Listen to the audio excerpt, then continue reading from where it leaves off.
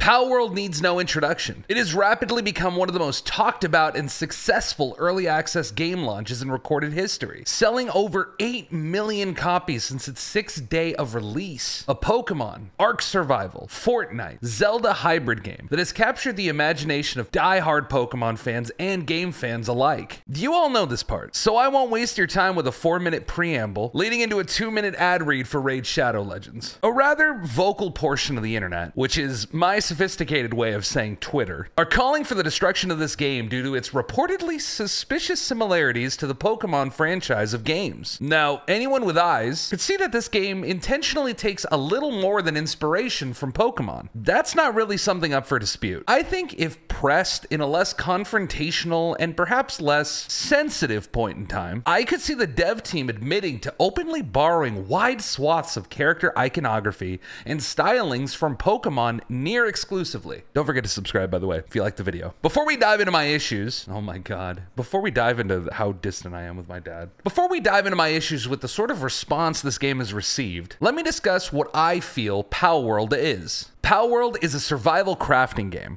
that borrows wide swaths of its base content ideas from other games in its field of entry. It borrows the skill tree unlock system from Ark Survival Evolved. It borrows its hot-cold system as well as the general climbing, gliding, sliding, and player navigation systems from The Legend of Zelda Breath of the Wild. It borrows its crafting UI and build feel from Fortnite, though that one feels a little bit more generalized, and if it were the sole accusation behind this game, I'd say it's relatively nebulous. But considering the fact that it has several other gameplay systems I feel it's derivative of, we'll just go ahead and throw it in just to be safe. It borrowed its Monster Pokedex XP system, wherein catching 10 pals of an identical type allows you to complete an entry within the game's Pal deck, a stand-in for the Pokemon Pokedex, while obviously borrowing the catching monsters using throne-tiered balls system from Pokemon Arceus, as well as Pokemon as a whole. The game borrows a lot of its foundational ideas, and what it amounts to is a relatively shaky feeling survival monster catching game that is ultimately profoundly rich with content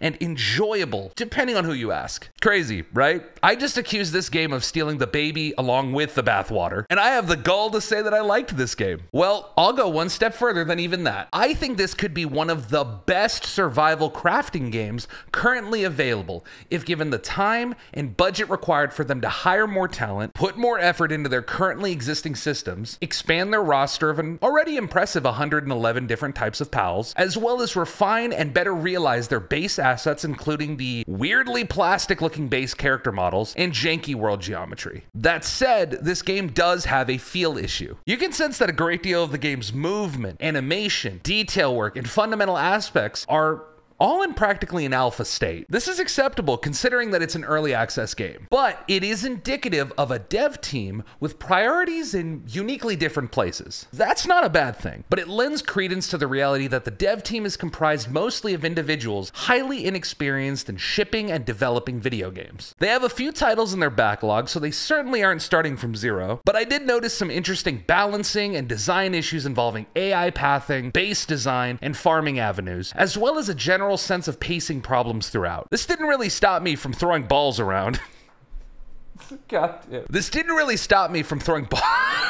This didn't really stop me from throwing balls around, filling out my deck, filling up my ass. This didn't really stop me from throwing balls around, filling out my deck, building specialized bases, fusing pals together, doing dungeons, beating and catching bosses, and all the other fun stuff that you can actually do in this game. Amidst all the systems and ideas that is openly taken from other more successful games, exists a uniquely ununique video game that is surprisingly compelling and made from a place of which diversity of gameplay experience and interoperability of gameplay systems are at the heart of this title. Speaking of titles, let's return to mine. Palworld is a worthless, cheap ripoff. Twitter has been pretty openly cynical regarding this game, and its positioning as a market replacement for Pokemon to most gamers. The initial allegations revolved around the use of AI generative technology to create the designs of the pals with prompts fed with Pokemon designs. We've seen A/B comparisons done, demonstrating how blatant and clear the design theft goes, and how it proves to some degree AI was used in the conception of said designs. games. The smoking gun believers of this perspective tend to gravitate towards is the fact that the CEO has openly posted regarding his rich interest in generative AI, alongside his studio's previous releases being a bad faith Zelda clone and a game literally titled AI, Art Imposter, a game in which you are made to tell the difference between AI generated art and real art. There's also some bad faith introspection into his character due to his interest and investment of cryptocurrencies, but that just seems to be Twitter twittering, or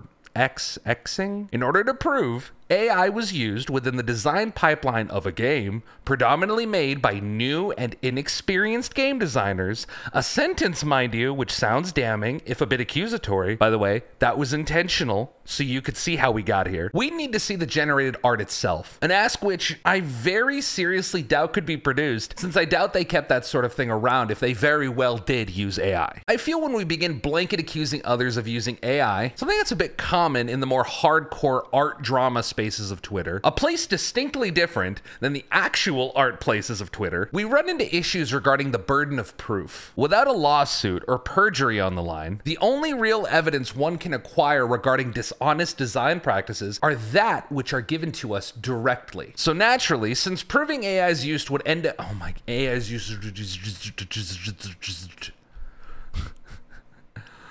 Okay, so naturally, since proving AI's use would end up being next to impossible, people gravitated towards comparing the 3D models from the recently released Pokemon games, including Arceus, Scarlet and Violet, and several others, to the ones shipped out with Palworld itself. This has widely shifted the narrative towards proving Palworld has stolen its assets, or at the very least remixed them, in order to justify the waves of initial hatred and accusational vitriol, and prove the game is a bad faith product. While many consider this to be the new and de facto smoking gun, there are developments regarding this accusation. For those of you who've kept up with all of this, I'm sure you think I'm going to bring up the recent development that the OP who released these comparisons did some warping and stretching to make the evidence seem more damning than it really was. I won't. Because scaling, transcribing, or modifying something to get across a point of comparison, which, while done in bad faith in this instance, still isn't necessarily the issue I have with these allegations. A broad swath of people who brought forth the allegations that Palworld had stolen these models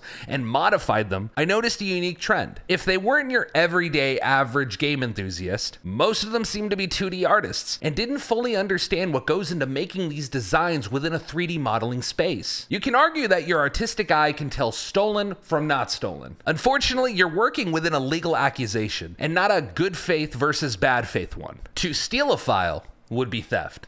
To trace a file would be theft. To pedophile, to trace a file, modify a file, remix a file, and not resemble the original file that it was originally derived from is bad faith and lazy at worst, and somebody's actual good faith workflow at best. I don't know a damn thing about 3D modeling, so I sought posts from people who do, and had insight into how this sort of thing gets done. When the 3D modeling community took a look at some of these allegations, they noted that the polygon structure of the characters simply didn't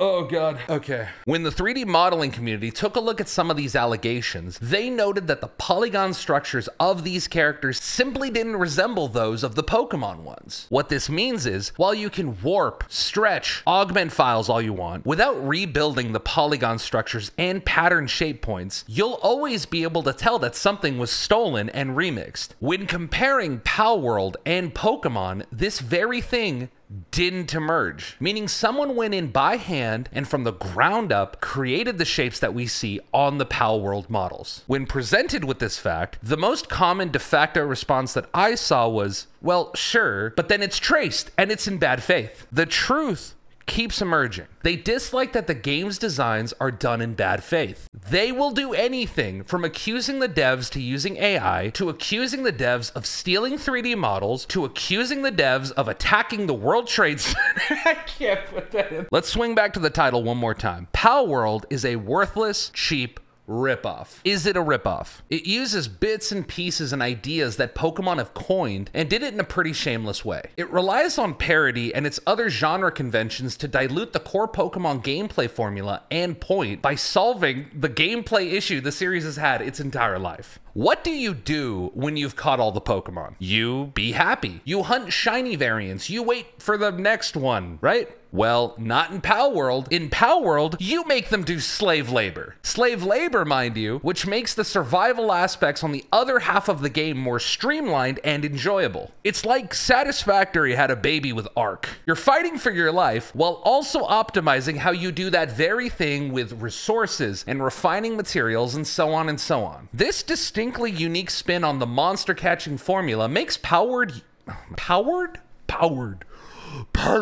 This distinctly unique spin on monster catching makes Palworld uniquely its own spin, meaning it's harder to authentically and succinctly call it a ripoff since it has its own identity and perspective within the genre. I can't even call it a cheap depiction either, because while it was made by a team with shoddy experience at best, they still created a compelling and well-rounded gameplay loop revolving around monster catching that nobody, even a multi-billion-dollar company, could crack the code with, explaining why people are playing it still, despite the fact it seemed like a flash-in-the-pan meme at the expense of Pokemon and Nintendo. So cheap ripoff? Hardly. Worthless? It costs less than half the price of the supposed best of the best Pokemon entry, according to Game Freak, so it's definitely not that. So what are we left with in my title? Palworld is... Well, to be fair, it would actually be Palworld is A, but like just if you're willing to drop the A, I'm willing to drop the A. Palworld is... fun. It's uncreative, it's spotty, it's a little artistically bankrupt, but it innovates in fun and interesting ways. It's Pokemon with guns, but it's also a Pokemon game we've never seen and would never get. Palworld is a mechanical joy while being an aesthetic robbery. If the latter bothers you, I get why you wouldn't bother touching it with a 40-foot pole. But if the former excites you, it's genuinely just an absolute joy and is a game I really do hope gets its chance to walk in the sun, no matter how obvious they stole this Eevee design. I couldn't find a good place to bring this up in the video, but I kind of randomly wanted to throw this in. I've noticed a thing in gaming I'll coin as baby's first Unreal Engine project effect. It's when dudes who first experiment with Unreal Engine recreate their favorite childhood games with absurd amounts of bloom and shine effects everywhere using the Unreal Engine. Think Sonic, Zelda, Mario, Pokemon? I've noticed these tech demos get a great deal of affection and attention by the gaming community. In fact, the recent Sonic title, Sonic Frontiers, feels very much like this sort of project, expanded into the scope of a full game, where in exchange for unique and identifying art, the game is supplemented with slick, shiny surfaces, glistening against the camera, and Sonic is given full speed to run around an open, obstacle-free environment to both simulate the raw speed and also allow for open terrain freedom. It has this strange hyper beauty, tech demo-like quality, and opts for bells and whistles graphically instead of art consistency and cohesion. This isn't a bad thing. In fact, the BFUEP this effect has seemingly always been in vogue, and something gamers have wanted forever. Hyper-realistic graphics contrasted against high saturation and almost mochi-like designs from classic Nintendo and mascot-oriented games of the past. It's why people gave so much of a crap about Nintendo's Link's Awakening remake, even from game fans who had no experience with the series, much less the game itself. It's a cool look. So yeah, that's it. Video's over. Fucking subscribe.